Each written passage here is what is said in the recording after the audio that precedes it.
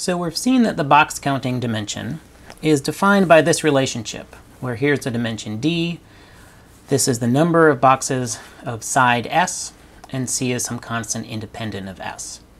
And in order to use this, we have to let the box size S get really small.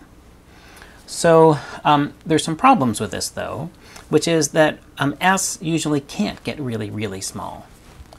And there are a number of ways to see this. So for the Koch curve, I started with boxes like this and counted, or you did on the last quiz actually.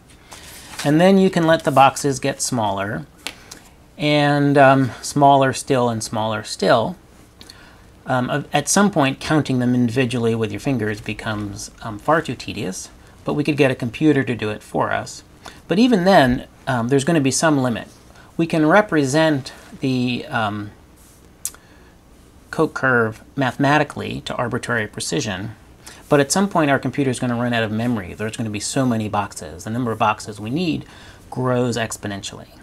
So that imposes a limit on things. If we had a photograph of a coastline, or here's a map, we could zoom in on the photograph, but eventually, we run out of pixels. So we can't make this to, a real photograph, we can't blow up to arbitrary resolution. Eventually you lose resolution. And certainly, if we had a fractal like this from my elderberry bush, we can't zoom in here forever because, and use smaller and smaller boxes, because eventually the self-similarity stops. I can zoom in a few times, but eventually what I'm left with is just going to look like a single branch. The self-similarity doesn't go on forever. It's the same thing with a coastline. As I zoom in, I might see bumps on top of bumps on top of bumps, but eventually, I could zoom in a long time, but eventually I'll start to see individual rock structures, maybe even individual molecules if I zoom in enough. So the self-similarity doesn't go on forever.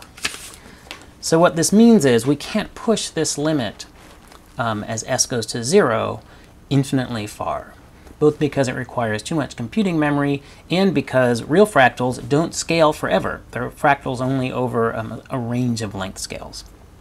So what are we going to do? Well, there's a pretty standard procedure for doing this. And I'm going to illustrate, talk about how the procedure works here, and then we'll do a couple examples. So this might be a tiny bit abstract. Bear with it. Once you see an example in the next video, I think it'll make more sense. All right. So what do we do? Well, let's start with this equation. And I'm going to do like we did before. I'm going to take the logarithm of both sides, apply log properties, and this equation becomes this.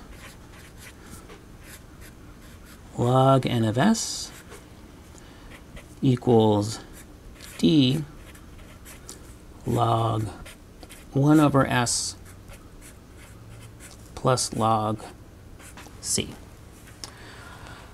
I went through the steps, the algebraic steps, to get from here to here in one of the previous videos, so there's no need to do it again. You can go back and look in that video if you want. I'm going to do one other little thing, which is use a property of logarithms. And maybe I'll just sort of do that here as a, keep it out of the way. So log 1 over s,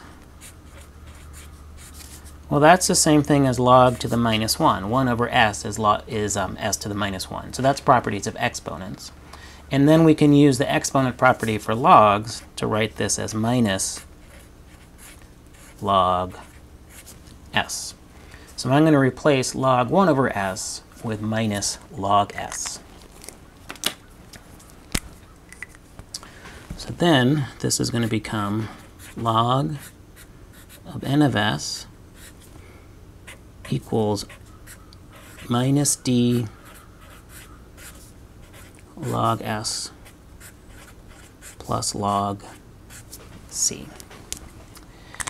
And this equation may not look much better than this. In fact, it may look worse depending on your feelings about logs. But I claim that this is actually a really useful formula. And the reason that this is so useful is that this is actually a linear equation. This is the equation for a line. It's sort of deep in disguise, but equation for a line is y equals mx plus b. So this relates x and y. M is the slope of the line, and b is the intercept.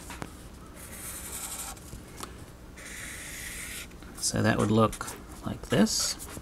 Let's see here.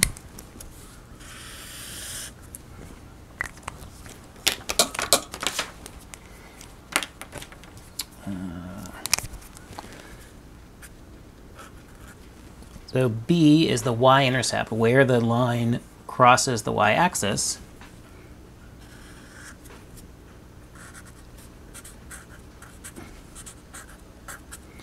And m is the slope,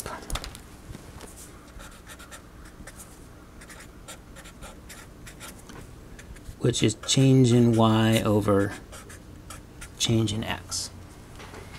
All right, so why do I claim this is useful? So here's what we can do. We can take some s and n of s measurements like we've been doing throughout this subunit. Then we can take their logarithms, and if we plot them, if we plot the logs of those pairs of numbers, we should see a straight line behavior. We can then figure out the slope of the line, and the slope of the line will be minus d. If we wanted to, we could figure out the intercept, and that would be log c, if we needed to know that as well. So this gives us a way of seeing what happens in a nice picture. We can do a little bit of geometry with it as s gets smaller and smaller and smaller, and we can see if we're seeing linear behavior like this. So what I want to do next is illustrate this process for a square, where this will work out really nice, and then we'll illustrate this for some fractal or some other shape, and we'll see some of the subtleties associated with the fact that s can't go to 0 exactly.